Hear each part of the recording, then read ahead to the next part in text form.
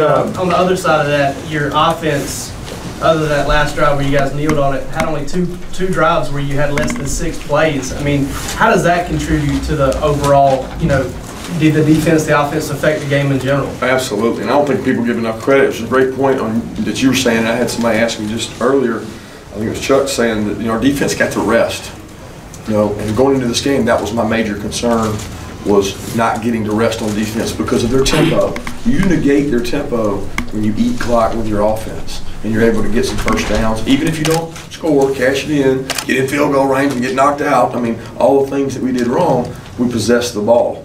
And that's huge for a defense when you play Auburn because you got juice. They're at their best when they get rolling. If they don't get rolling, that's when they struggle more.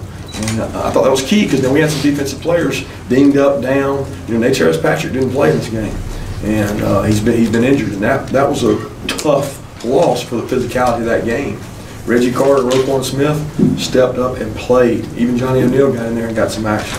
So I think that was really key that we got rest and we didn't have to play those guys for a lot of snaps. It wasn't for the offense to be able to eat the clock in the fourth quarter to essentially take the game out of Auburn's hands. No, it was huge. I just so bad wanted to cash in on that touchdown to give a little bit of breathing room right there. And we've got to get around the red area. We can get those balls in the end zone. But the time they chewed up, forcing them to call their timeouts, I mean, really that's the difference in the game. Because when they go out in 2 minutes, they can't stop the clock.